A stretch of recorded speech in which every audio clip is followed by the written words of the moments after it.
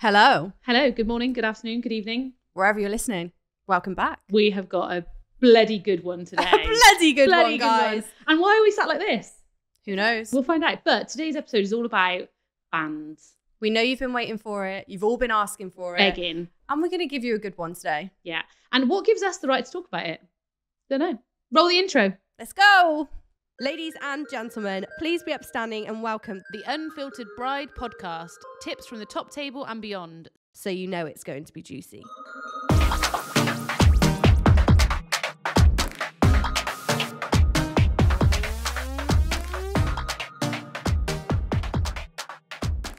This podcast has been sponsored by the wonderful Crafty Lab. Unless you've been living under a rock, you'll know that I got married last year, and these guys created one of my favourite elements of the wedding. Oh, I love them. These were your newspapers, weren't they? Yes, so we used them as a little guide to the day for guests. So we included order of the day, crossword, bridal party names, our love story, QR codes for image sharing, Spotify playlist link, and believe it or not, more things. It was so personal, and you know that I love a bit of personality in a wedding. They're professionally designed for each couple, so it's not just a template that someone else will have. Each couple gets a truly unique newspaper. They don't print until you're 100% happy to, so even for you type A brides, you'll love them. They have amazing customer service. They really cared and went above and beyond to make sure that we were happy, which we were. A small business with a big heart. You can have them anywhere and everywhere, and you even had them in the taxis on the way to the ceremony and dotted around the venue. But I've also seen them on ceremony chairs, wedding breakfast tables, and in accommodation. And at 89p a copy, why wouldn't you? So head to thecraftylab.co.uk to secure your spot in their order book. But be quick, there are limited slots for each month, and once they're gone, they're gone. So get them booked. You definitely don't want to miss out. If you're wanting to find out more, we've popped their details in the description below. Please welcome, stand up, raise your hands, clap, wave napkins, whatever you need to do, and welcome Dan, the owner of the Function Band. Woo! Hello, how are you? Good, how are you? Yeah, I'm good, thank you. Excited to be here. Are you excited or terrified? Both. Okay. For anyone who's lived under a rock and doesn't know the Function Band, give us the spiel. Tell us about you. So as you just said, I'm the CEO and founder. I've been in the industry for 21 years. But you look so young. Yeah. Just a baby. It's the Botox. But I've had the band for 15 years. Set it up 15 years ago. And my business partner and the other director is my father. Who, he's currently in Mallorca on a site visit, so he's very jealous that he's on a here. site visit. Yeah. Do you just add that in and say we have to do a site visit? Yeah. And and we've built it up together over the years, and now there's about 40 members in the band. So if anyone does follow us on Insta or TikTok, they'll see there's lots of faces, but it's always the same faces. And then we do a lot of, obviously, mainly weddings, but also private events, corporate events, birthdays, etc. Go on, name drop. Well, I'm trying to think the ones that I'm allowed to say. There we go. We do a lot of footballers. Yeah. We do a lot of like influencers and like Towie people and Love Island people. Again, if you follow us, and you've probably seen, we do like Jess Wright's wedding. Yeah. We run her TV show for, and we've done a few things for Billy Fairs. And we're doing stuff for Sam as well. So yeah, lots of really cool things, and other singers and performers, and yeah. Nice. We're just going to bombard you with questions personally first, and then we'll go to what the couples want to know, which is all the juicy wedding stuff. But just like, how have you got so big? How has the band got so big? How have you blown up like you have? I can't speak. Stop!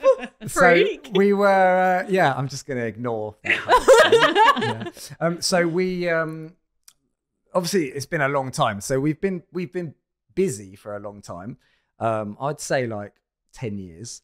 And, but then about maybe 5 or 6 years ago, I got onto Instagram, and I guess I was one of those people that didn't really see the value in it. Yeah. But then also it was sort of at the beginning of it, but it's like a whole nother job just trying to do that. We did an event in Ireland for a big influencer over there. And that I remember we finished, and I woke up the next morning and we had 2,500 Irish Instagram followers and 250 Irish wedding inquiries. And that was the first time I'd ever really seen like, okay, well, this is like, and we probably only had like a couple of thousand followers at the time anyway. So then it sort of started to build from there. And then actually COVID, obviously when that came, was when I started doing TikTok, which I hadn't done. And I think had that not have happened, I wouldn't have had the time to do TikTok. Actually, I know that you girls have talked about it in another podcast, but it gave you that time to do marketing and do other things. And so yeah, I definitely wouldn't have been able to do that. And I was going like, I was sitting there for like 4 or 5 hours a day, going through old footage and putting videos up. And then, yeah, that's just how it built up really on social media. Are we going to ignore the fact that you're totally different from any other band though? Which I like massively skipped over that. Sorry. Okay. Yeah. So you can't just put videos on and hope that no, that's very true. That's very true. We do try. No, and also it's interesting with that because I think we like, obviously I know like what we do and it's great. And you know, when you're in it and you love it and you know, we know it's a good product. But then when we started getting the reaction we are getting on social, especially on TikTok and especially in lockdown, and seeing like, you know, people's reactions to what we're doing and everyone being together. So yeah, one of the main things is that we're very interactive. We're all wireless. So we're all out in the crowd and we just want to create like a crazy atmosphere really and create those memories and bring everyone together. And I think there isn't another bit of a wedding that does that like music does. It is the bit that ties everybody together and where those special memories are coming from and your photos and your videos. So yeah, we have a few like USPs. Again, if you know us, you'll know that we all stand on podiums when guests come in. It's a real wow factor and it's really cool. Which I've got a good story about that actually that happened the other day. Go on, go for it now. I'll go for it now. Yeah, we love the stories. Okay, so we want goss. This literally just happened on Saturday. We did a wedding in Scotland. I think it's fine to tell the story. And so as guests come in, we're all up on podiums. It's really cool. It's like, you know, they're seeing the room for the first time and the flowers and everything. And then it's just that added wow, like then seeing us all up and spread around the room up on these podiums. And this guy came in, it was a wedding in Scotland. And he like came straight over and I'm in the middle of singing. I maybe should have said that as well. I'm one of the singers as well. Although there's loads of us. I'm not more important than anyone else. Sure. I'm one of the singers. Sure. And no, that's true. We'll come back to that, but that's true. And everyone's gonna be like, how can I get down at my wedding? How do I put down? So this guy, he comes over, he walks straight over and he goes, I don't know how. Are you going to do a Scottish accent? Yeah, I'm going to attempt it. I'm going to attempt it. Yeah, sorry, everyone. And he goes, oh, you want to get on my shoulders? So I was like, really good. Yeah, it was quite good, wasn't it? So I was like, nah. All right. I'm in the middle of performing. All the guests are coming in. And he's like, oh, yeah, go on, get on my shoulders. So I'm like, oh, God, okay. So I thought, well, it'd be quite funny. Obviously, like, it will look quite good and whatever. So I'll go with it. Yeah. Not even for me, but just for the guests.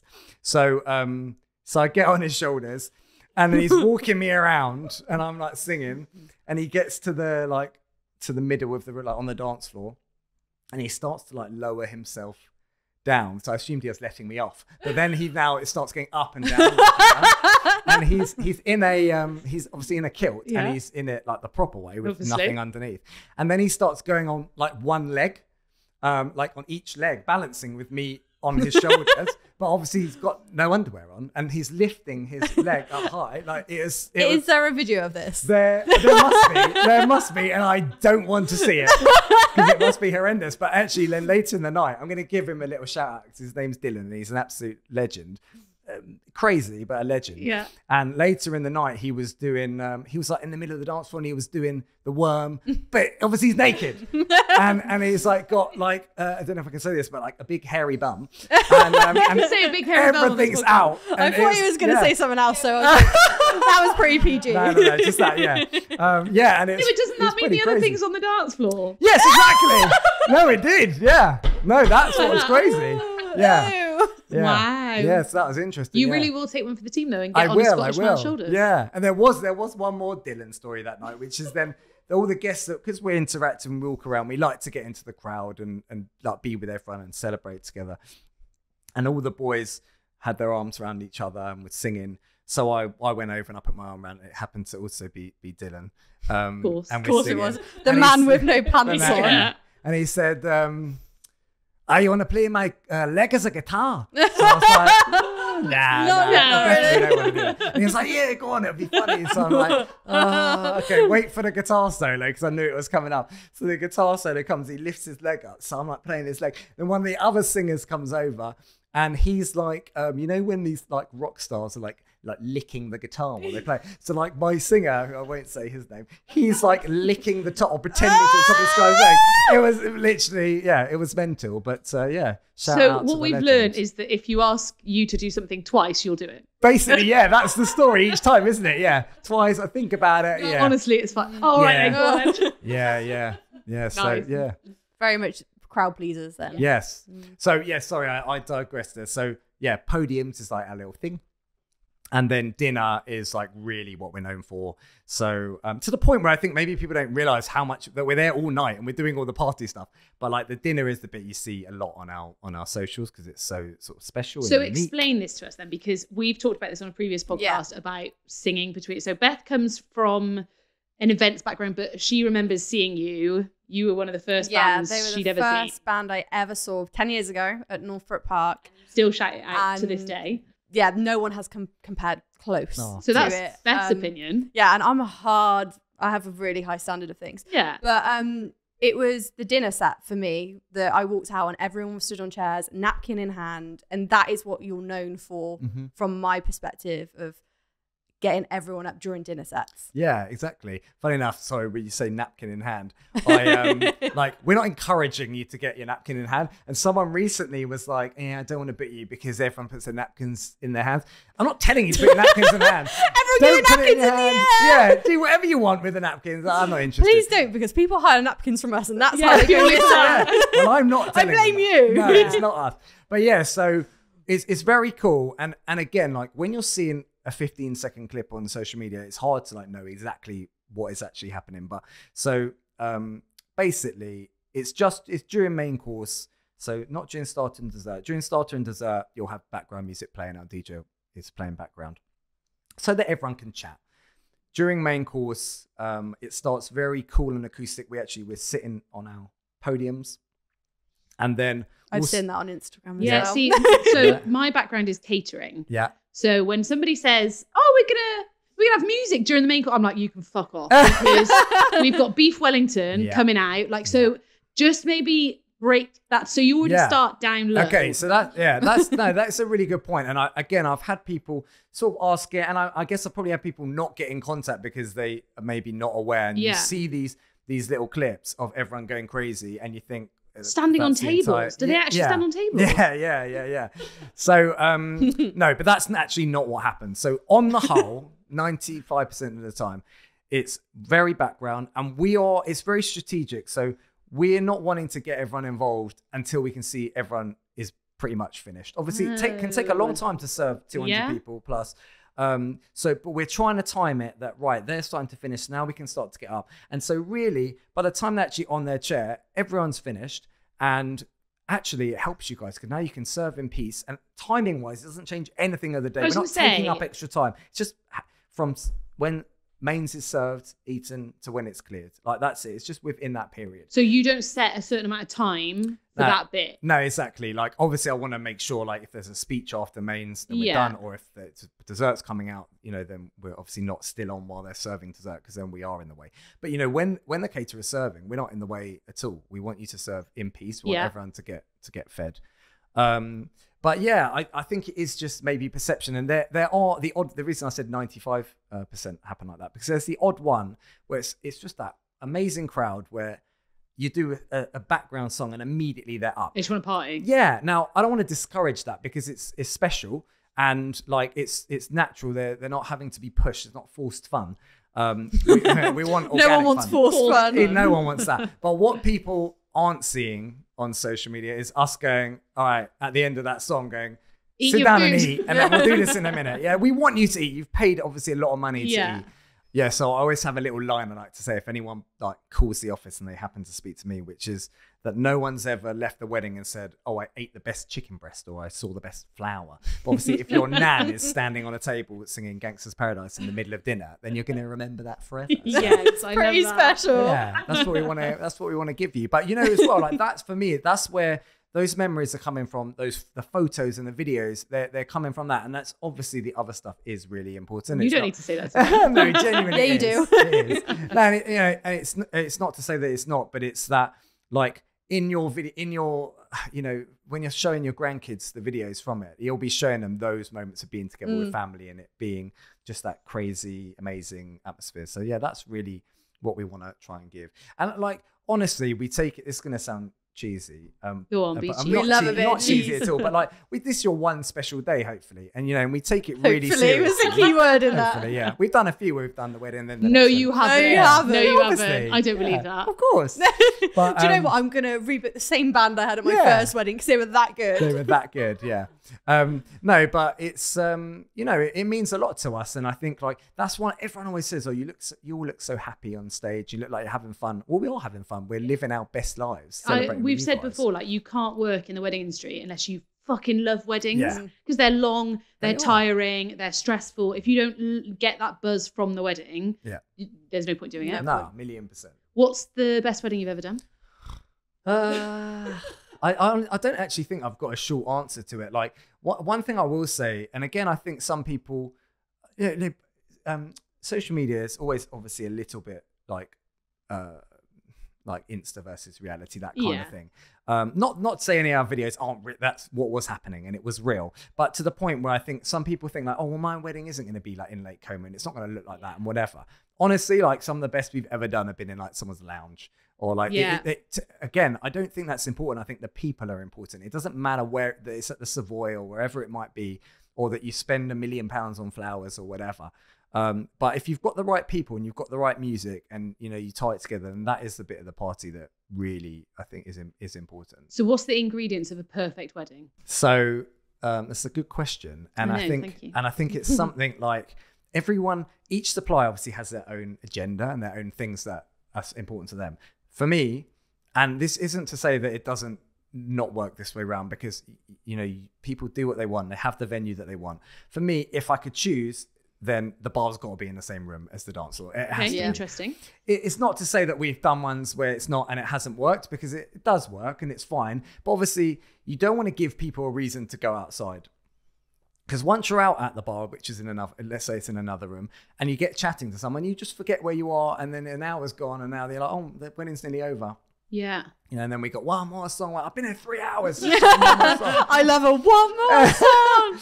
I'm that so person. I think, yeah, that like, I think if possible, then it's, again, as I said, it's not like imperative, but I think if possible, dance floor size is a huge thing as well. Like I see people putting in these massive, no one wants to dance on an empty dance floor. Yeah, see, I've seen too big a dance floor, and it's like then you're just kind of. I actually almost don't think there's anything. There's no such thing as too small a dance floor. Yeah. Like let's pack the floor. Yeah. Like let's not have it so big. I've seen one once where they had 400 people, but the floor you could have had 1,000, and no one wants to be on there. You feel like you're floating around. So I think that, if possible, as well, like room shape and size is really sort of, and layout is also important.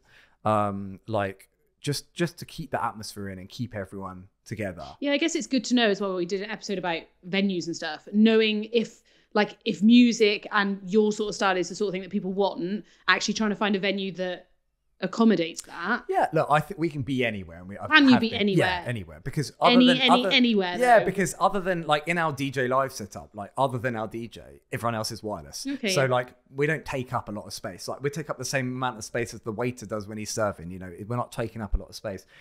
So minus the big podium. Minus the podium. Yeah. No, but again, like obviously it's not that yeah, big. big waiter. Yeah. No, like we obviously can fit anywhere, and also like the podiums, for example, like we just pick them up and move them. We'll go where is appropriate. Like there's certain venues. Like, can I name like venues? Like, Yeah. that weird? But like one I know we've spoken about before, which is near where we are now, which is at Elmore Court. So at that venue, they've got these massive windows. And actually when it's like laid out, like depending on how they have the layout, I've seen like a horseshoe, it can be a bit tight, us being in the podium. So like we'll work within the space. So in there, like they've got, I think these massive, like they're 5 windows. So we'll all stand in the way, like we'll work in whatever the space is and we'll make it work. Like there's a venue in Mallorca that we do a lot, and they have a big fountain in the middle of where everyone sits. And so like there, I have us all like at dinner sitting around the fountain because it looks really nice that everyone can see, and standing up on it, try not to fall in, you know, when everyone starts to get up. So yeah, like working with the space that's there really. So you said that you pick up the phone to some inquiries. Mm-hmm. So it seems like you're heavily involved in the booking process, which is quite rare for someone who's actually in the band as well. The rock star that you are. Do you feel like that's important throughout? Yeah, there's a lot of us in the office, firstly, and there's again, like I don't know how much people know, you know, about how these things run. I was saying to someone yesterday, like people still come up to us like on the gig, and I'd be like, what do you do Monday to Friday? Like, well, what do you think? This doesn't just happen. Right? Yeah. So like, yeah, I am in the office when I'm obviously not on stage. Bradley, my father, is in the office every day. Then we got or on holiday, or on, doing site visits, doing site visits, yeah, site visits. Yeah, we have like obviously event managers in the office. We have a travel person who deals with all our flights and all the rest of it. We have a wardrobe person that deals with all of our clothes. Give us your fun fact. Oh, my fun fact. So last year, we had approximately 6,000 suits dry cleaned. So, yeah, but you know, things people don't think about. And obviously other costs, and you know, these things take. The clothes is something that, like, I mean, it takes so much time to prep them for each job. Yeah, I bet. And like each band member wears 3 outfits. So, you know, you're talking about like, my maths isn't very good. I did get an A in GCSE maths, but it's a long time Prove ago. it. Yeah. But anyway, a lot of clothes, whatever it is, a lot per week. You know, there might be hundreds going out in 1 week, and then they got to come back Monday and then go to dry cleaners and all the rest of it. But yeah, so there's a lot of us in the office. We each like have our own clients as well that we look after. But if the phone rings and I pick it up and take an inquiry, then obviously we all chip in. And so who gets to choose what you wear? Does the client ever get a input? Says the styling lady. Yeah. Who cares what it looks like? I'm just like curious. Yes and no. So firstly, I say yes and no. Because if they don't want something, then obviously we won't wear it. So if they say like, I hate the red dress, or you know, I'd rather you didn't wear that, of course we're not going to wear it.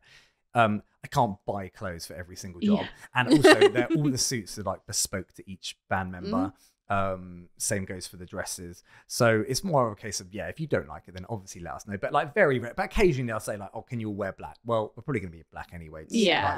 Like, but you know, there's been the odd one, or like it's a pink theme. Can you wear a pink bow tie? Like, if I've got it. Then obviously, If I can find one in my 100 bow ties I own. But equally, like I think, without a doubt, like we are one of the best dressed bands because we take the clothes very seriously. I agree. Yeah, no, I agree. I think this is why I say they are the best. Yeah, oh, thanks. They But like, are and the again, best. we're doing 3 outfit changes a night. Like everything's thought about. And actually, a little bit of history. So before my dad came into the business, he was in menswear. That's what he did. Oh, there we go. So Makes that's sense how now. we did it. That's how we do all of that. Yeah. Nice. I have a question for you. So give us like 3 top tips for a packed dance floor. So obviously, number 1, book the function band. That's What about if people? First of all, if you were booked, or second of all, if they don't have the budget, no, of course, for that. So I think, as I said before as well, like dance floor size is a huge factor in that. That making sure that it doesn't feel too empty and that everyone's together. Also, where the bride and groom are is so important. I was going to say this before. You know, like they'll get out of the day what they want. So if they're on the dance floor, so will all the guests be. If they're outside drinking, so will all the guests be. So, you know, if you want a party, then make sure you're there partying with everybody. Bar being in the room, huge one there. Same like if people have evening food or things like this. Like if you have a pizza van outside, everyone's going outside. That's just what's going to happen. So I always make people do it in between a set. And that's what I was going to say as well. So it's about doing that. Before I start recommending that. So for example, let's say someone's got 3 hours worth of dancing. Like this is me personally. Like other people do it differently. But let's say they got 3 hours 9 p.m. till midnight dancing. For us, we're going to do approximately 2.5 hours of it live. So most of it would be live. But then obviously you've got the DJ in the middle. Yeah, that bit in the middle, do your evening food then. Do those type of things then. Yeah, that is very important. Time is so important. So like I said, they're like 3 hours of dancing. Like if your first dance is at 7 till 12, just be aware, no one's dancing for 5 hours. It's just not going to happen. It's just not possible. 100 people. If you go to a club with 10,000 people, then yeah, the floor's packed because everyone's going everywhere. But 100 people, so I always think personally, 3.5 hours max is really. So is that best 3.5 hours though of all music playing, or does that include the break? No, that includes a break. So I would say, like, let's say your first dance is 8:30. Yeah. Then for if it's me, it's different other bands, because most other bands aren't performing as doing as much as we're doing. It's not to say there's anything wrong with that, but a lot of them are doing 2 1 hours or two 45-minute sets.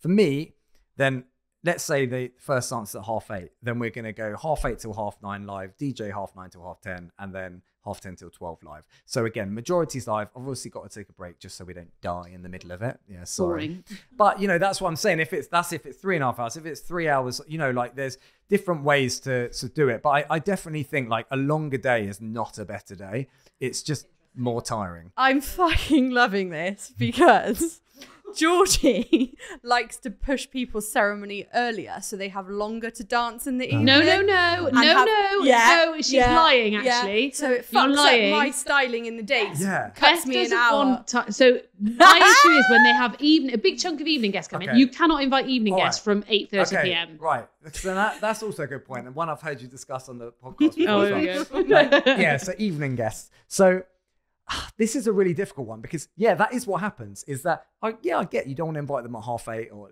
later. But personally I would say don't run your wedding around your evening guests. If you want them, they're great, but don't worry about what time they're getting there. Worry about it being the right amount of time. So now, because evening guests are coming at 7, we've got 5 hours of dancing. It's too much. Stop laughing in my ear. What I'm saying is I don't mind evening guests, because I think evening guests can arrive whilst there's nothing happening is the key, in terms of so that they're not walking into a packed dance when they're trying to join, or a wedding break. They can do whilst people are setting up, if they're that's what I mean. So you always want them we would to already arrive be set up all day, but like cocktail hour when they arrive. Or I've seen them arrive at 7 and they they have maybe little desserts, if the guests having dessert, they maybe have little bowl food desserts or something. Nice. And then they're sometimes in there to hear the speeches or whatever. But we had literally, you've just made that up. No, I'm not. It's like a random one-off wedding. Don't start. No, because people are going to get scared that they're going to have to start giving them bowl food when they turn up. Okay, fine, don't do that. Have no bowl food. I don't know, do whatever you want. But actually, I remember, because I always say to people, have you got evening guests? Because I want to know numbers and things. And I remember once I said, have you got an evening guest? They said, yeah. I said, how many you got? And they said, 1. Oh, God. 1. I hope they turn up. We really didn't like them. I said, why don't you just invite them all day? And they're like, we're not that close. But imagine being that one person, you turn up and you're the only. Why are you sat down? Why is everybody else's name on this table plan apart from mine? I did one once, there 220 evening guests. Whoa, yeah. Nice. Yeah. Wow. I like that. I get that you can't invite all of them. They're about 100 in the day anyway. Jeez. So you just said you'll always be set up. So you only do full days? Yeah. So we basically, firstly, no one should be setting up in front of your guests. That obviously doesn't look good. Yeah. But we start from when guests enter for dinner or wedding breakfast or whatever people like to call it. So literally from when they're entering the ballroom, the marquee, whatever it might be, then we're on the podiums. We've got dinner between courses, and then obviously all the party sets. But again, that is different to how most bands work. But yeah, it's a long setup as well. We're putting a lot of sound equipment in. What do you do if the ceremony and the wedding breakfast are in the same room? How long do you actually take to set up? So, you've obviously got drinks reception in between. Yeah. But it depends on the setup, but really most of the sound's would have to be in, but it wouldn't affect the ceremony. And then sound check for us takes 5 minutes because it's all digital nowadays, so it's very easy. But yeah, it's just setting the actual kit up. But yeah, we wouldn't want it to be seen. But yeah, if let's say you've only got a cocktail hour, then they probably can't set everything up in an hour. But if they've got to set up the tables and stuff like that, I'm guessing that's when you come in. Yeah, for a big turnaround. Okay. Yeah, it just depends. So no pressure, But what are your like go-to 5 songs to get it like going? Let's get it going. Okay. So again, like dinner for me is my favorite bit because everyone's there and everyone's together. So we want to do those epic moments of like everyone getting involved and being on their chairs. So singing along those. Yeah, those kind of sing-along-esque. Love I love doing stuff that maybe you wouldn't expect here. So I mentioned Gangsta's Paradise before, like who plays at our wedding, but it's one of those that as soon as you hear that first note of those strings, you know what's going on. So I love those kind of songs. We love doing Teenage Dirtbag as well. Has that very nostalgic feel to it, that kind of thing. Obviously, you can't go wrong with your Can't Take My Eyes Off You and your Sweet Carolines, but you've got 4. You've just given 4 out of the 5 songs 4. Now. Well, I'm not saying yes or no to that, but those kind of tunes, like if you want a fifth, like I mean, I couldn't really narrow it down. Me personally, I love Hey Jude, but and any of those kind of songs. But as I said, for us, we want to try to keep it not your standard. And like any videos you see and we're doing Sweet Caroline, obviously that's what that client wants, and that's, you know, we'll do they whatever. Get quite a big choice? Yes, of song. Yeah. So actually with music, it's all totally bespoken to each client. Again, very different in how we do it. So like 6-8 weeks before the wedding, the hopefully we love clients come into our offices so we can actually meet with them properly. Otherwise we'll do like a Zoom call or whatever. And we'll go through all their like musical loves, hates, must-haves, first dance, last song, etc., and make it really, really personalized to them. So they might say like, we love Disney and we hate garage or whatever it might be, or we like both or whatever it might be. So Mermaid garage version. Well, well, actually, and again, we've got viral videos of us doing Little Mermaid, but I don't want people looking at it thinking, God, they sing Disney obviously I don't. That's what they wanted. Disney band. Yeah, I get that a lot with like, because obviously as a planner I give people suppliers and things, and they go, oh no, because I don't like waved hair, and I'm like, but that's what they wanted. That was what that bride asked for. That's relevant. And it's all, and that's the thing. It's personal, and it's a really lovely meeting. We basically just drink loads of champagne, and you know, like we want to get to know them. We want to be able to jump up and down with them on the day, and we want like their personalities to be reflected in the music as well. I think it's important rather than it just be playing random songs that they don't care about. It feels very like personalized. Yeah, I was going to say, should you pick songs? But it's not a lot of bands you book through agents and third parties, and you don't get that bespoke experience. Yeah, look, I don't know about really that other side, and also I don't know like you know, I can name you 100 photographers, but I've never worked with another band. I've never met another band. Yeah, sure. I wouldn't be on the same job, so I don't know how they work. But I don't know that relationship. I don't know if you're going through an agent, do you ever speak to the band? I don't know. You probably know better than me. But yeah, with us, like it is that there's obviously dealing with us, like a little insider secret to how we work is that we actually we don't copyright know. Zoom in, Brian, zoom in on him. Wait for this. We can sell this. So we don't know what song we're doing next till the song before. It's called, we all wear earpieces, so it's all called in our ears. So the DJ or the musical director or whatever the setup of the band is at the time will be saying, okay, this is working, and so we're going off the parameters that the client loves this and they hate that, and so we're working in the middle of that and going, okay, well, if they like Backstreet Boys, then they're gonna like whatever. 5. I was gonna say 5. Look at us. So is it like based on how the like audience take 100%? Yeah, because they're so like, it's totally organic. So it's like, okay, this is working, so let's go for this. And a lot of the stuff we do, a lot of the stuff that has gone viral as well, it's all like our improvised. So we have a little game that we call R&B roulette that anyone that follows us will definitely know because we do it a lot. And is this the one where you have to like, you start with a dance move and then everyone like copies? Oh no, that's like, no, that's something else. No, that's another viral video. But yeah, no. Oh God, does anyone think he's gone viral? Yeah. Can you tell I watched the video? Yeah, I'm loving this. Good research. No, so it's just we basically see how many R&B tunes we can get into one song. But it's all improvised, so we don't know what each other is gonna do, and so we're all trying. Little pitch perfect. Yeah, maybe. So we're trying to like make each other laugh and catch each other out, and do because it's real, and then people are part of it, and they're like, "What song's coming next?" And you can see it on our faces as well, and that we have a few moments like that of those kind of mashups, and you know we love that that real effect and people feeling like they're a part of it. Yeah. So like, no way, tune. Yeah. Like, yeah. And we're the same. You'll see our face, like one of the boys will sing, you're like, oh my God, I didn't think of that. Yeah. I'll steal that for next week. Yeah. We've had so many questions come in about bands, music and things like that. So I thought we'll just like kind of quick fire you on some of them. Band or DJ? Obviously band. Obviously. Do you ever... Well, I'm biased. Oh, yeah. Would you ever recommend a DJ?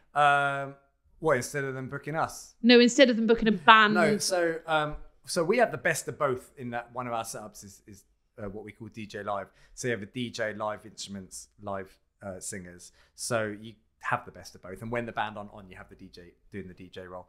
But do you know what? Band or DJ, whatever works for you and whatever works for your budget. Like, you'll have a great day if you have to choose the right music. Because I've done some weddings where they're not dance floor people, and actually you'd be stood there singing to an empty dance floor, and you don't want to do that either. Get booked for those ones. Yeah, they book but us. if you know that, they're not going to do it. Usually they book us because they want to go crazy. Yeah, but yeah, you do the odd corporate, and they're not interested, and yeah, that's fine. They're enjoying it, but they just don't want to come on. That's the thing. So not everybody has guests that are big party people that want to be getting up and standing and dancing. So maybe they're the ones that need DJ.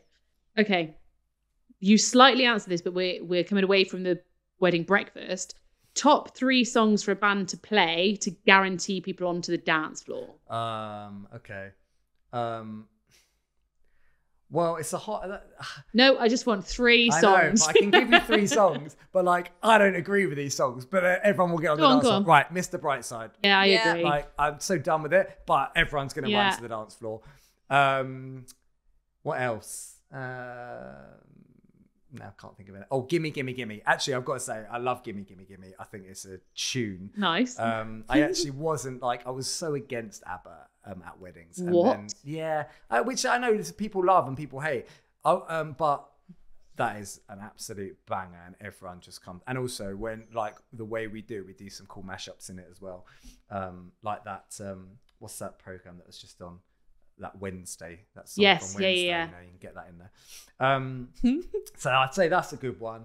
And what else is like an instant dance? Any of the Motown classics, like Respect. I mean, that's not. I'm a Whitney Houston Motown, kind of girl. So. Whitney, yeah. That's what I want my first dance is to be. Whitney Houston. I want to dance to somebody. So, okay, dance to somebody, but I want it to start slow, and then it's just got to go. Whack up. Yeah. Me and Brian went for a lot of songs that came out the year we met. Okay, nice. So that would be in our love list. A long time ago. Yeah. We met in 2010. Okay. And actually, fun fact, when me and Brian were courting, we may or may not have had other partners at the time. So the song, I mean, I was 18 years old, guys. Calm down. The song Forget You, the CeeLo Green one. That was like then. So I was like, this is brilliant. Was that your first dance? It was not. We had Mumford & Sons, There Will Be Time. Yeah.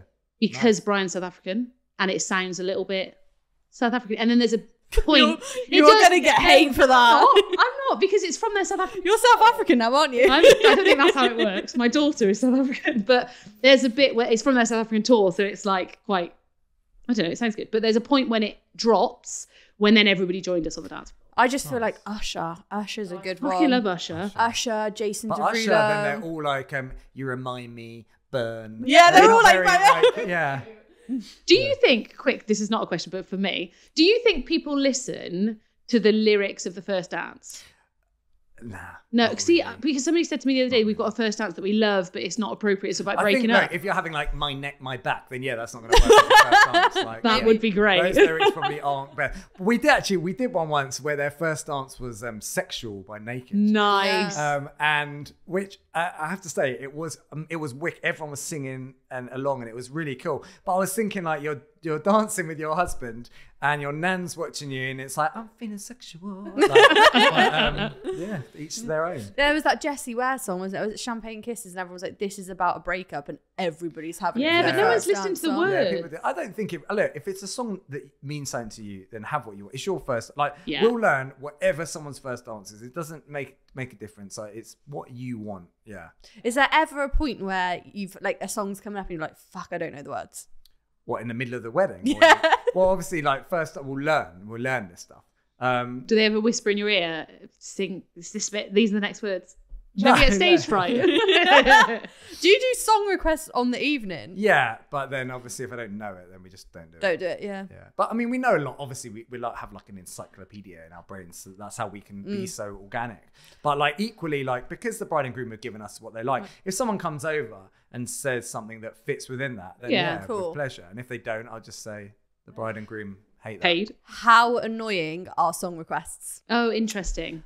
Oh, that's a good Are you just like, leave me alone, I'm trying to sing? I guess if I like the song, then it's not that annoying. But I guess if you're singing, I would never go over to somebody singing. Excuse me, well, that's excuse me. Get on my shoulders. People definitely forget that we're at work 1,000,000%. Yeah. Definitely forget. Go on. I feel like you've got a story coming out of here. No, not this. I mean, yeah. But just the way like people... Like, we have this bit that we do where we all lay on the floor. And again, 99% of the time, people let us do it. And it's really cool. And it's just part of the show. And it's great. But then you'll get the odd person, like, trying to sit on you or whatever. And, like, I just want to be like, I don't turn up to your work and stand on your desk. But then it's a different thing. I get it. Yeah. And also, people at their work aren't drunk. And, you know, everyone's drinking. Feels like there's no rules, doesn't it, really? Yeah, it is like, I think there is a line, but very, very rarely is it crossed. Like, we'll get on. We know what people are like, and it's fine, and we like it. You have to take it with a little bit of a pinch of salt. Yeah. If someone like smashed dives on us and hurts us, which has happened, then we're not so happy about it. But otherwise, we are fine. Okay, another quick question. Can anyone stand on the podium? No. Yeah. Hey. Okay. I'd never let anybody touch my people up on podium. The podium. I'd be on the podium. Only if you're the bride. I feel like anybody who gets on the podium that's not the bride or groom is not agree. stealing the show. Yeah. Agree. Can I ask, where did the podiums come I've got like a million questions. Where did the podiums come from? Like, what made it that your thing and you were like, we need to do this? So that was, I just hate saying this because he's just never going to let it go. But that was probably my father. I was going to say, was your dad? You don't realise like how I'll never now hear the end of this. But for my brother's wedding, which was about eight or 9 years ago now, we just thought of doing it and it would be a nice thing. And back then, I mean, they're really small. We just made these little blocks which are incredibly dangerous. Now they're like really cool, mirrored, LED. And, but yeah, then it was pretty dangerous. And, but yeah, that's how it started. And actually the sitting down in dinner, that's a good story of how that started, because we did, not too sure whether I should tell this, but we did a wedding, I don't know how many years ago now, 5 or 6 years ago. One of the singers didn't feel very well. We sorted it again. The bride and groom didn't know, and we covered it, and it was absolutely fine. Like the same amount of people. But that must be one of the pros of having so many people. Yeah, it is. I could go on a huge segue here, but I think just very quickly, when you're booking a band, if you're booking like these little bands that it's just the 5 of them, like you need to be aware if one of them's ill, one of them goes and does something, then they're not turning up. And we had 3 times this week people ring to say their band's cancelled for 2 weeks time because the lead singer's got a tour with someone. Obviously that's not going to happen with us because we'll sort it out, and things do happen, God forbid, like they do happen. Like we've had people have accidents on the way or death in the family, on the day of or whatever. So like that's why whoever you have of the function band like is amazing, and you'll have like the most amazing day. But so yeah, she didn't feel very well, so I managed to get a cover anyway. And but then we were at the we were in the middle of the wedding, and I said, go home, I've sorted it, I've got someone here to cover you, no one will know, all the rest of it. As she's walking out the door, I'm like, oh, she knows the first answer, no one else knows the first answer. I just realized like no one knows it. So I was like, can you just do the first dance and then go? I really need you to do it. And she was like, yeah, of course, but I don't think I'm going to be able to stand up. I'm going to have to sit down. I said, sit down? That's going to be so weird if you're sitting down. I said, all right, we'll all sit down. All of us will sit down. So that's what we did. And we all sat on the edge of the stage, and all the band, and it looked so cute. Yeah. And the first dance, it was a really like special moment. After the bride and groom were like, that was amazing, I've never seen you do that. And I was like, right, now we always sit down at dinner, not in the first dance, but at dinner we all sit down. And I just think it's like a lot more intimate. Yeah. Than us standing in your face singing. Yeah. It's cool. I like it when you all sit down. I have more quickfire questions. You're like us. You're not quickfire at all. No, sorry. Yes. 15 seconds per answer. Yeah. Should you try and cater for everyone's song choices? No. Is that better? Yep. No, but you should worry about yourselves. There we go. Worry about yourselves. Like bride and groom, cater for your. But say if the bride and groom have a very specific, Okay. they love Disney, they only want Disney. Do you have to be like, well, do you want your guests to have a good time? No, there is that. Yeah, and I do often say it wouldn't be fun if it's just the two of you on the dance floor. You want everyone there, but most people are very they're understanding. They want everyone. Yeah. There. But actually, I've had people. Oh, my sister loves No, this. wait. Hold up. While you're faffing around, my sister loves that song. Can we do that? But then I wouldn't worry about doing that. Yeah. Okay, yeah. That's a bit much. Fair. Or if they want Mumford and Sons, bore you to sleep. It was a really good song. Yeah, I fell asleep. But you didn't. Actually, people text me after, what was your first dance song? We want to play it. And I'm like, started it. So if Mumford & Sons got a few more hits from that, you're welcome. How do you feel about having Spotify playlists from start to finish? As in for the whole wedding? Yeah. Or as in as a guide to your DJ or to your band? Both questions. So some people, we always say, if you're having a band or DJ in the evening, play music all day long, even if it's just through a Spotify playlist. 100% agree. Okay. First of all, do you agree with that? 100%. Okay. Yeah. So you never want silence. Even if background. This is important. No one cares what the background music is. Guys, don't worry about it. Don't think so much and make this whole thing it's just you want something. Something's better than nothing. People spend hours doing this honestly, playlist. I always say acoustic covers. Put acoustic covers into Spotify and you won't even know. But you're welcome. Yeah. If it's silent, then that's what you notice. Yes. But yeah, in terms of because people often say, "Oh, can we send you a Spotify playlist?" Yeah, with pleasure, because again, it just gives me more of a thing to go by of what they're loving here. Yeah. And anything we can't do live, our DJ can play. But I think if you've got a DJ and you trust them as well, say, look, this is a guy, this is what we like. And then if you haven't got a band or a DJ, then that's the music you want, then yeah, do that. Talk to me about sets, because Oh my god, we've only just met this. Sets. Everyone gets really stressed out about the sets and when to have them and how often to have them and how many. Is it 2 1 hour or 3 45 minutes? Which is better? So I think obviously I spoke about this a little bit before. So I think it depends on your timings. If you got 2 45-minute sets in an 8-hour period, then it's not going to feel like very much. But if you got 2 45-minute sets in a 2-hour period, then it's pretty much perfect. I think it depends on the timings. And for us as well, we say to clients, this is what I think we're going to do. But on the day, I'm going to see where you are. You might be running late, might be running early. And then we'll just go with the flow. But equally, you want, when the band's on in particular, you want it to be a packed floor. So the typical that I find, at least, is that it's either you book a 2 1-hour sets or 3 45-minute sets. Okay. And I, being me, would normally sway people towards 2 1-hour sets because I feel like the band actually get a chance to get going. And which, if you had to pick one of the two, which work better band-wise? Firstly, that's not how we work. Yeah. So it's slightly different. But I'd go back to it would be based on their timings because 3:45 might work depending on what they do. We always, if we can, we like to end on a 75 or a 90 minute. We like to try and do a 10:30 till 12 or 11:45 till 12, as a really big, end set. Do you go on past midnight?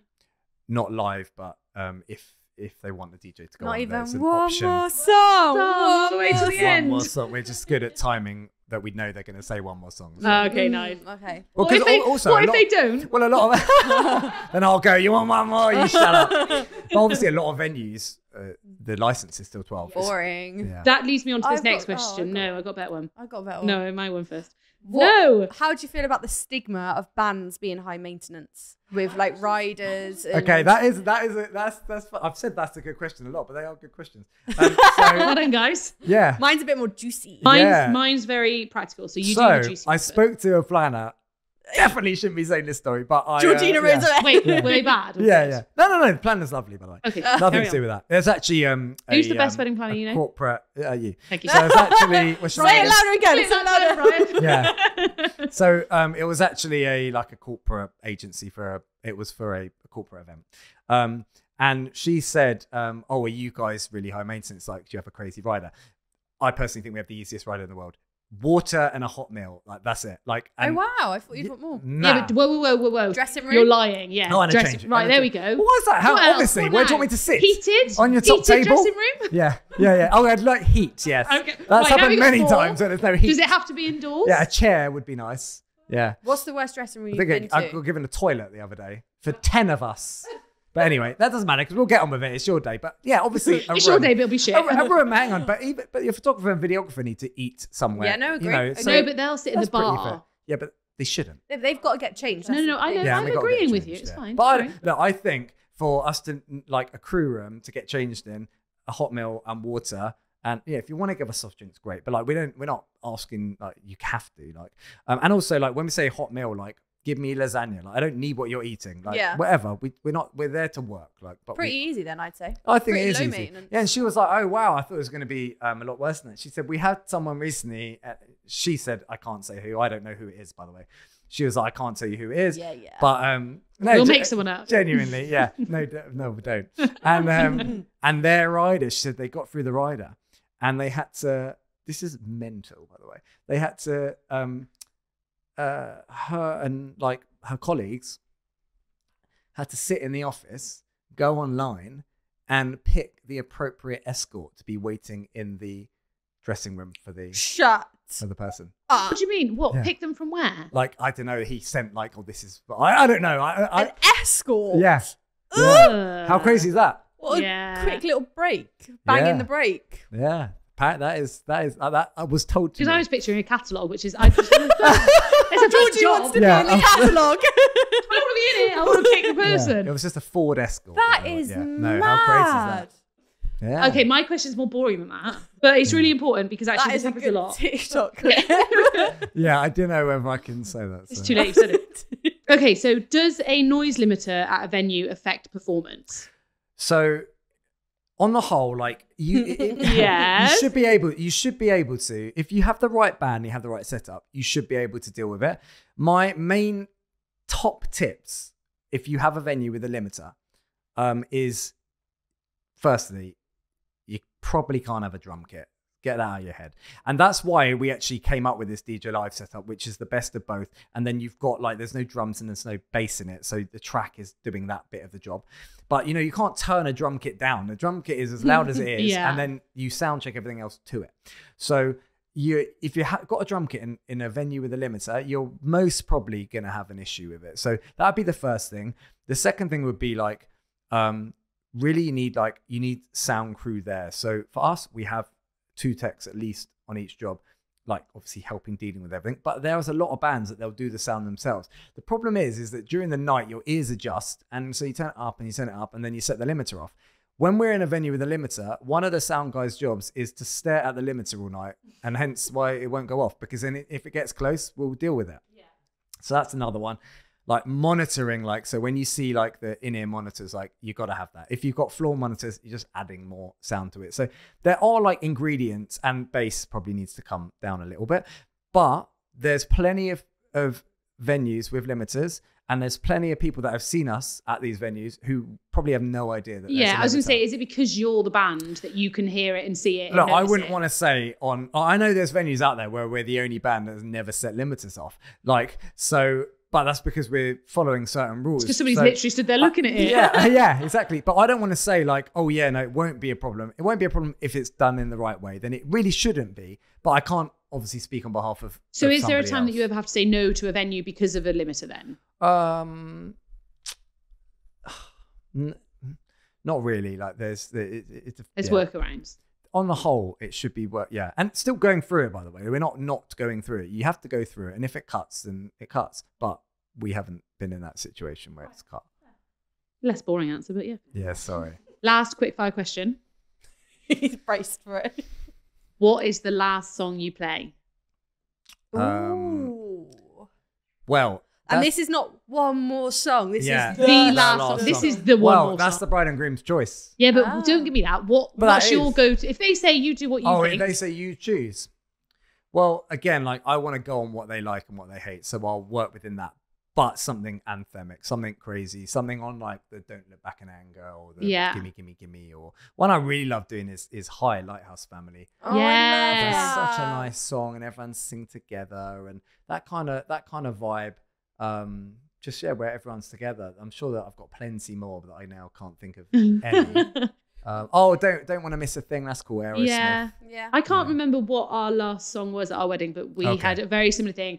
Everybody all got together. It was the last song, and it's like it will probably stay with me forever. It's like the best moment of our wedding was that last song. I mean, we played a few songs after we did Pony, you know, the Genuine. So Brian song, So but like the proper last song of the night has got to be pretty not epic enough to get everybody dancing. You want him singing and both. Like, but swaying. equally, you want to end it on a high. See, I think that's so important. Is that people, you know, I want to go till 3 a.m. Like, end it on a high of everyone there and celebrating together, not 12 people left on the dance floor dancing around a handbag. So that is actually what we exactly did at your wedding after the best start. We did waiting for the next we were waiting for the taxis, and we had like a bags in the middle of the floor. It was Brian sat in the middle on a chair getting danced on. Brian getting danced on.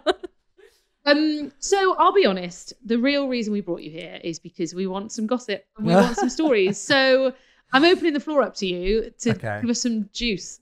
What's your best story? I don't know how juicy they'll be, but I have some good stories. So one of my favorite, because this is innocent really, no one this is a good story. Everyone's turned off already. Dan's really worried about offending you guys, and we've tried to explain that you don't get offended by nothing. Stay, you'll like this story. So please stay. We did please. We did a wedding last year, and they had they didn't have a planner. They just had the event coordinator at the venue. It was a really lovely. Can I just ask, how do you feel the difference of a coordinator at a venue and a wedding planner? It depends. Again, it's going back to different agendas, but obviously the event coordinator is more worried. It's dealing with the food noise and all limit. Of those things. Yeah, shut up. We love working with planners. We love working with everyone. We just want to. We're all on the same side, aren't we? And just want to make it special. But even if you're there, there's still someone there from the venue or from the caterer or someone that we're dealing with. We like. That was the wrong answer. Try again. What's better? Event coordinators, hate them. Yeah. Just book Georgie. Yeah, thank you. Yeah, perfect. Carry on. That's not true. So they had this coordinator. Well, actually, I'd love to know what you would have done in this situation. But bear in mind, this wasn't the planner. So this was not their responsibility. So about 20. Whose responsibility is it? Nobody's. There is. Well, listen to the story, then you'll know whose responsibility. Trying to back you up here. So, I've never heard of this in 21 years of being in the industry. So it was now about 20 minutes before the ceremony, and the registrar hadn't arrived yet. So the event coordinator, she goes up to the bride's room and she says, "Hey, can I just check with you? Do you know when your registrar's going to be here?" And she goes, "What's that?" She didn't book it. She didn't book it. And she goes, "Your registrar, the person marrying you." She goes, "Do we need that?" And she's like, "Oh my god, yeah. Oh my god, you're not going to get married today. You can't get." She's like, "Oh, okay, well, that's fine." She was so chilled about it. She goes, "Can you just do it?"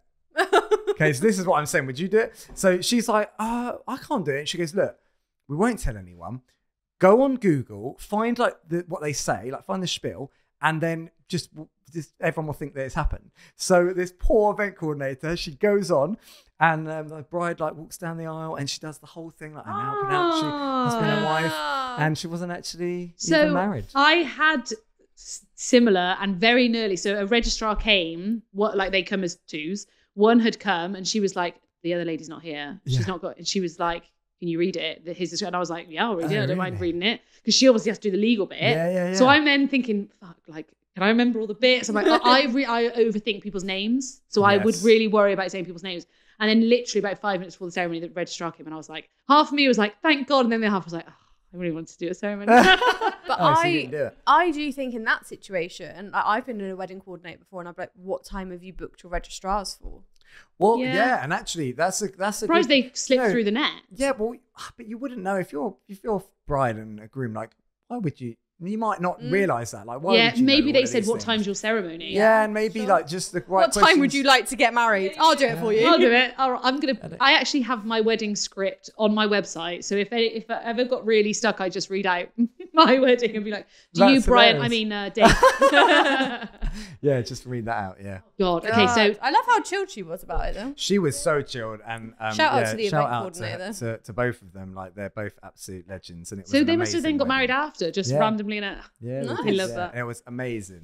A lot of people would have gone, nah.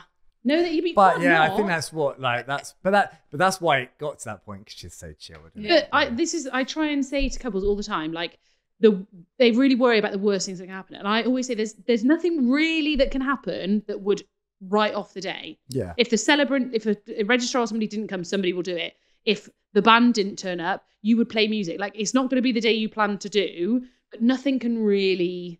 I mean, obviously, you'll turn up, and it would be ruined if you weren't there.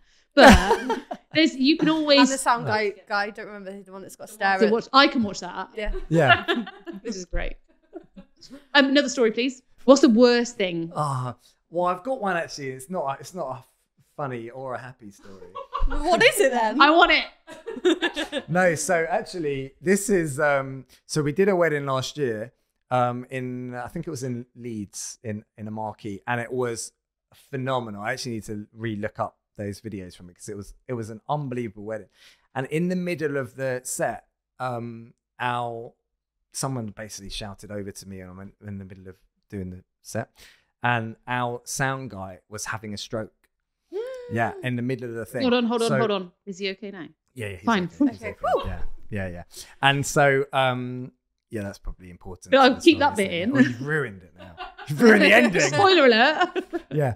No, so but at the time he really was not. He was literally having it. Like, I don't know if anyone's ever had the mispleasure of seeing it happen, but it's a horrible, horrible thing.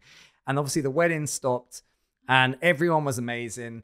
Like, someone shouted out, like, "Is there a doctor?" And someone was like, "It's too late. He's already gone." What? But they thought the band thought that they meant that the sound guy had gone. Oh my God, they were freaking, like, literally people were like sobbing and hyperventilating and like, yeah. But no, the doctor had gone.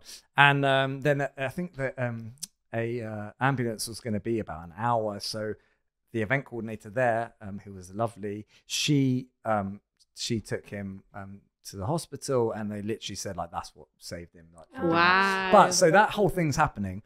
It's obviously like horrible. It doesn't matter who it is. Like, it just happened to be like one of my crew, but you know, whoever it was, it would have been horrible. And the bride and groom came over, and they were like, "Dan, we don't expect you to get." There was about 45 minutes left. They're like, "We don't expect you to go on." And I was like, "No, it's your wedding day. Of course we're going on. Let's get him to hospital." And they're like, "You really don't have to." I'm like, honestly, like, of course we are. It's your day. So that, which I thought was very sweet of them. Anyway, this guy comes over and he goes, "All right, mate, I'm sure you're sad about your friend now, but it's time to get on with it. This is someone's wedding." And I was like, oh, I'm going to punch you in the face. All right. Yeah. And just obviously just kept totally calm. And obviously as soon as he went, and in the end, it probably only stopped for about 10 minutes by the time they got him out. And then, you know, we carried on, and it was amazing. And thank God he was okay, which we had the news of, and we actually announced on the mic to cute. Yeah. So, but like, I can't believe, like, I couldn't, like, at no point was I not going to carry on. Yeah. Obviously we're going to carry on. But someone to tell you to not. Yeah. But you're like, whoa, hang on, the guy's we're literally watching him like go through it. So wow. Yeah, that was pretty crazy. What a crazy story once was, we were on stage and I could smell, it was in a marquee, and I could smell burning, and it got to the point that it was so bad that I ran, like, basically where you had the stage and then the kitchen was behind us, like in the marquee, that obviously you couldn't see it. So I like ran off just to see what was going on, and the kitchen was on fire. It set alight, and the gas canister had set alight. And there was a minute where we all thought we were going to die, like, because this thing, I don't know if it will explode or whatever. And this thing's on fire, and we have to tell everyone's running out, like screaming, running out. It was crazy. It was like a movie, running away, waiting for the ambulance to come. What are they doing? To come. Yeah, ambulance were fine. Yeah, that was for the guy. Other guy. Yeah. That's why it took an hour for them to get there. Yeah, you had to go via that wedding to the, And anyway, and so then, like, all of a sudden, this guy, he must have been very drunk. we just see this guy go running into the marquee, and everyone's like, no. He goes in and he comes out and he's got the gas canister above his head while it's flaming, and he just lobs it. Was it the Scottish dude from yeah, it was Dylan. No, it wasn't. And like, anyway, fire brigade came in. It was all fine in the end. And actually, my DJ came back on while everyone was making their way back in and getting over the shock. My DJ started the music, and he started with "We Didn't Start the Fire." Nice, nicely Genius. done. Yeah, brilliant. Genius. Yeah, brilliantly done. Yeah, but yeah, that was quite dramatic. Crazy. Like, honestly, that bit when the gas canisters are like, because actually. Apparently, I might be wrong here. I'm sure TikTok will tell me I'm wrong, but I don't think they can explode. I think you would imagine they've got safety mechanisms, but obviously when you're watching it and you're thinking, well, that's full of gas. My life could be over right before. Yeah. I'd go to the bar, get a drink. Get me a drink. Yeah. Do you have any more juicy stories before I read you my bitches from a bride? So this is just quite funny on Insta. Is that, I don't know if you've ever had this as well. Is that we put up a story or something. It was a story. So we put an Insta story up. I wasn't in it, which again I alluded to it earlier. That's why I didn't get any good views, did it? No, that's why I did really well. So I alluded to it earlier. Like there is no important person. Everyone's like equal in the band. Like everyone's as good as the next. Or obviously we wouldn't have a business. Do people always ask for you though? No, not at all. No. I want the man with the hair. Yeah. Yeah, other than the person that just messaged. Yes. Yeah. But maybe like it's probably not that clear. And also the Insta is a little bit biased towards me because is it because you post? It's because I'm running the Insta. So post a pic of me. No, I try not to, but like I'm the one making sure we're getting good footage. Yeah. So and it's done on my phone and then I'm posting it. So but it's not true. Like we're all on like the same amount of stuff. But so I put this story up. I wasn't in it, and someone replied to it. They obviously meant to send it to their daughter, and it said, "See, you don't have to have that annoying skinny one." And I just replied, "He's so annoying, that guy. We hate him." And she replied, "Oh my God, is it you?"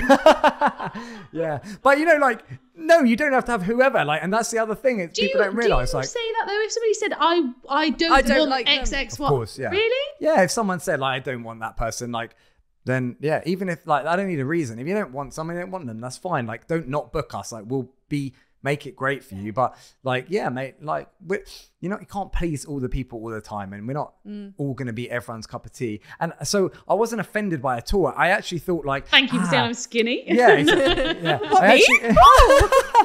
No, I actually thought more like, I bet people haven't booked because they thought that they've had to have a certain person, whether it's me or someone else. And no, that's not the case. Like, don't worry. Someone said I was annoying on the podcast. They said the girl with the brown hair is annoying.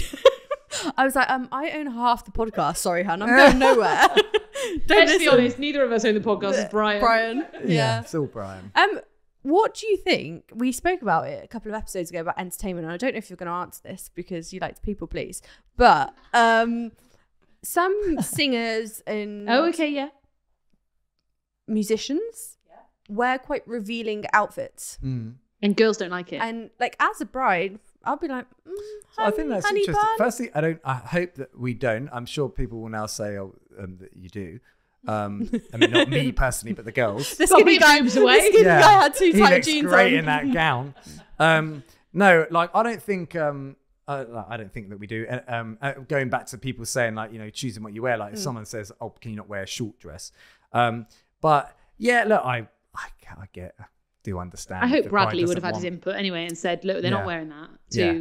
No, but like I don't think any of our stuff's like that. But yeah, actually, you have reminded me of something because there we go. Bing, bing, bing.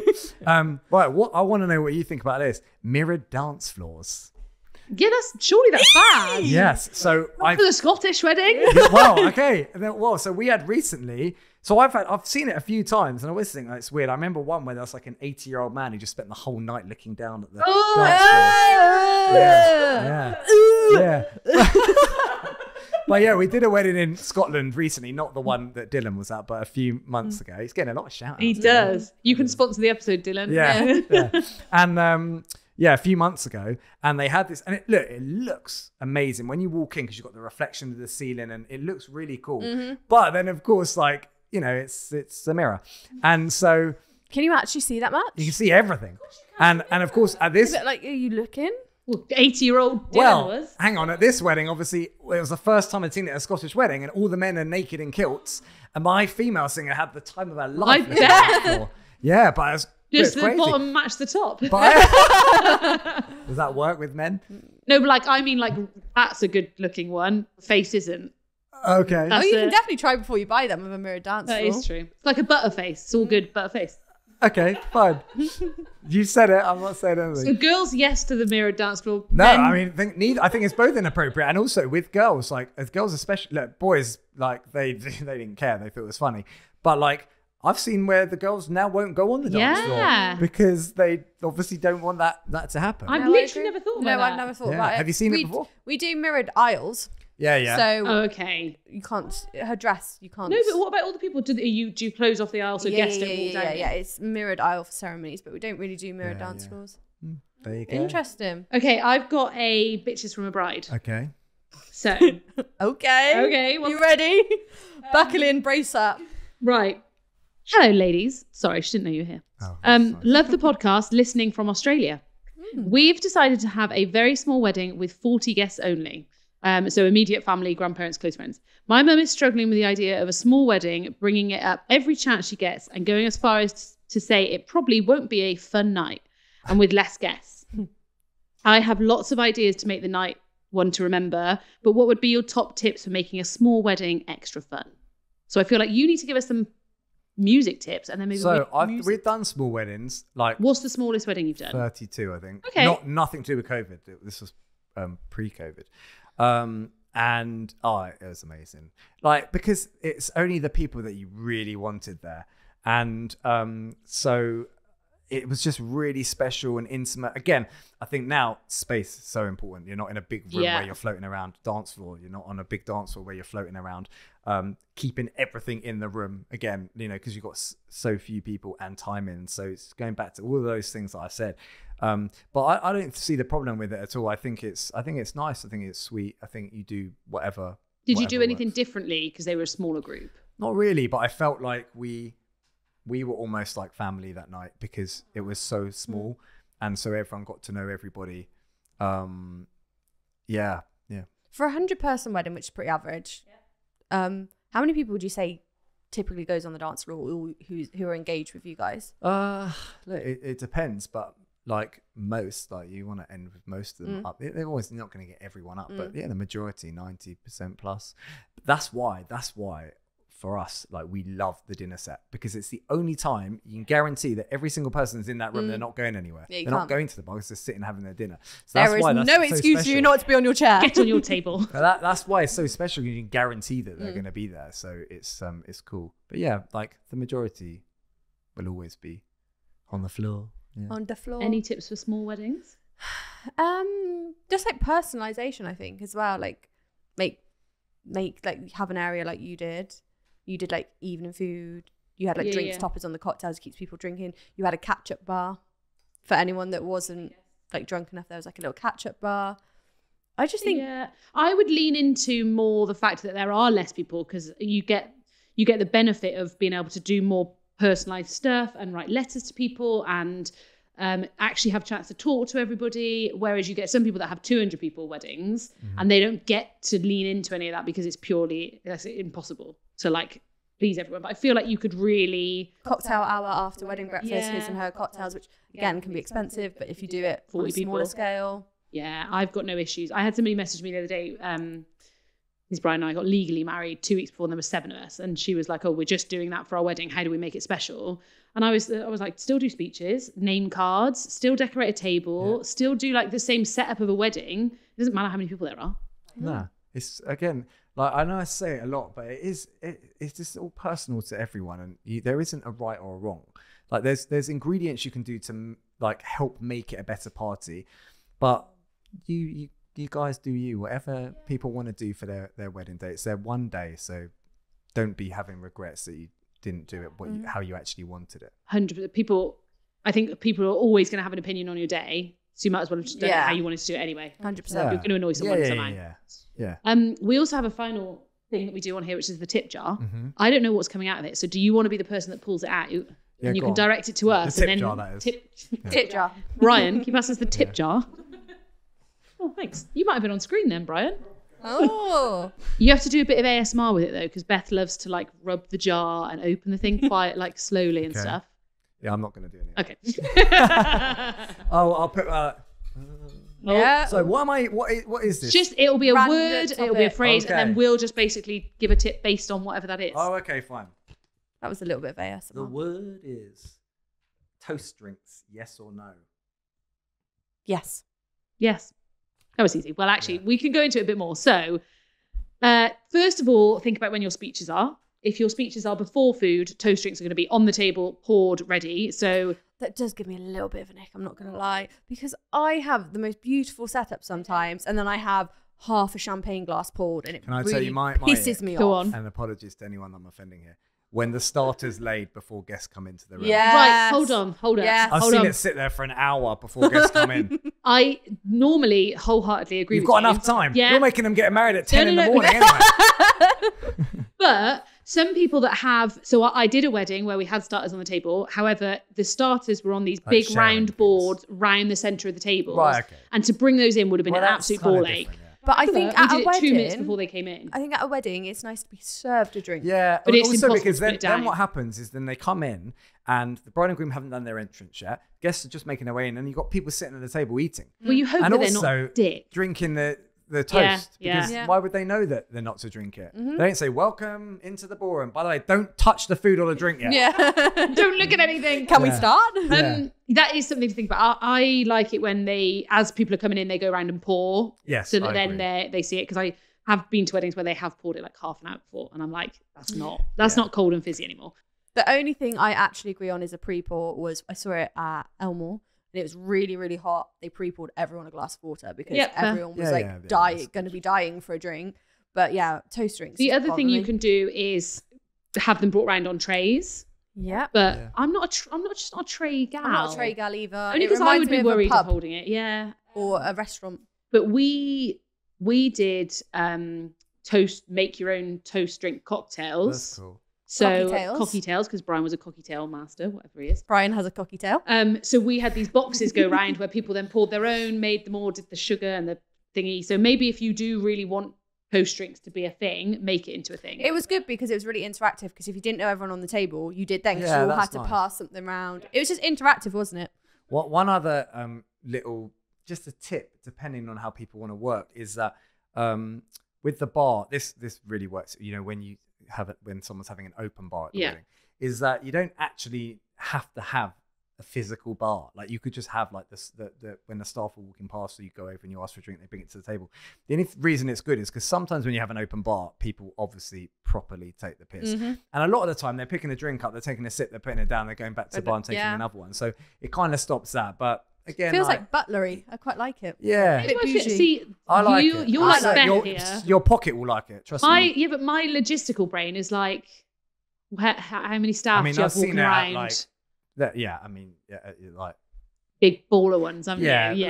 but at ballroom weddings and stuff where they can do it. Yeah, Yeah. But It look, can work. It can work. It depends on numbers, depends on what kind of drinks you're doing, but it works if you've got a space that doesn't have a very good bar to work at. yeah. It stops that like bottleneck I feel. remember actually. I don't know if I could tell this, but at my brother's wedding, every story starts like that. But at my brother's wedding, he obviously had a bar, and it was an open bar, and this guy went over. I actually don't know who the guy is. It's the other side.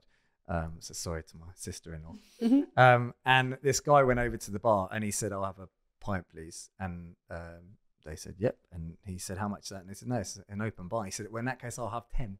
Oh. And he comes back with it. That's the only thing that you Yeah. I think it's just You've got to it's know your difficult. guests. Yeah, like Yeah. if they take the piss, like do you know, we do a party every year for the business every time we turn a certain age, and we always do an open bar. Oh, yes. And So do we. My partner was Can we come?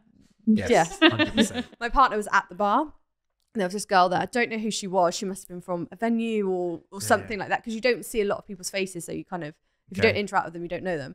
And she was like, "Oh, I'll let you go first, and I'll get you a drink on the tab."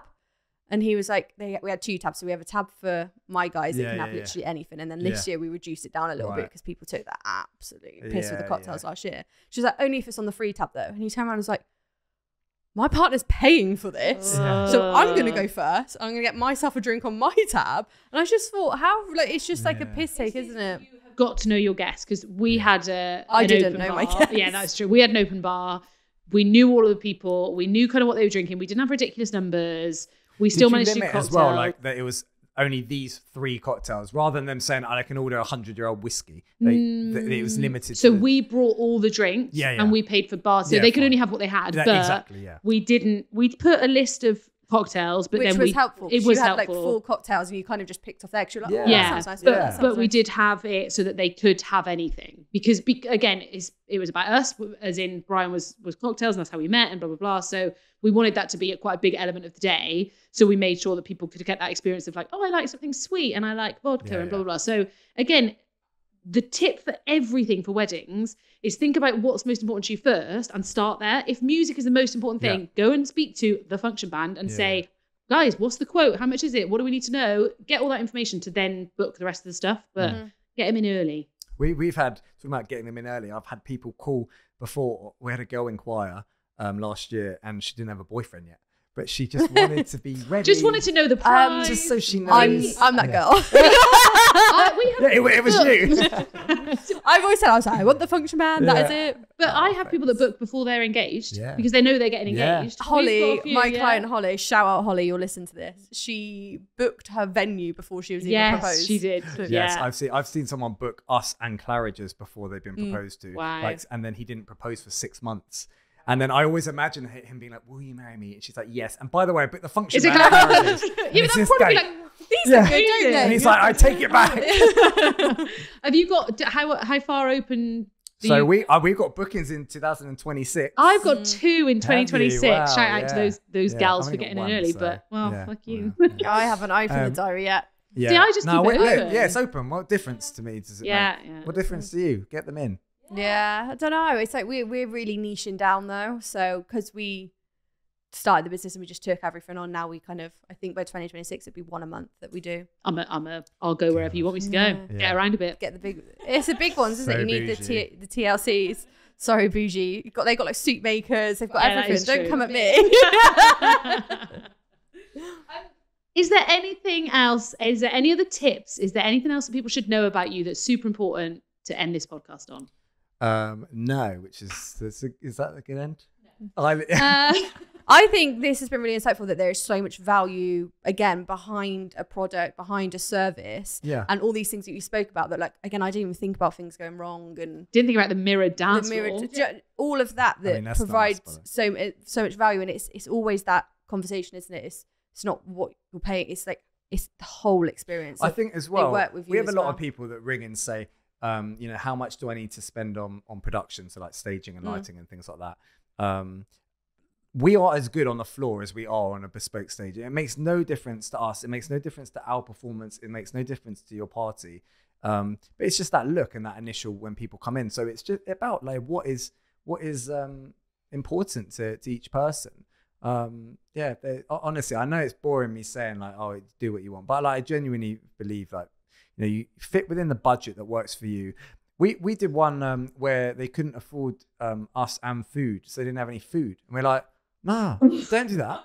No, have food and have a DJ or have something that works for you. But that's what they wanted, and it was the greatest party. It was in a little like village hall. It was us, and they had like little nuts and olives out, and just like a cocktail bar. Yeah, and it was amazing, and like that's what was important to. And then we did another one where none of this is sounding good. We did one where they sold their car to have us, which is crazy, and don't do it. Please don't do it. But I imagine like the next day them sitting at the bus stop with all the presents like, was that a good idea? Yeah. Should we have done that? I did see my nan singing Gangsters Paradise on the table. Yeah. So my nan loved it. So much when people book with us and they actually can't afford it because we do 2 different payment plans. So you either pay in full or there's a split payment. But if you can't afford it, just don't. You always say this. Don't do it. Don't stretch yourselves for one day. Like I'm not here to put you in a position that's uncomfortable. It's a balance 100%. Of it is the day, but it's still one day, and you've got to be able to wake up the next day and be like worth every single penny. Happy with that. Like exactly what I wanted it like. Yeah. Yeah.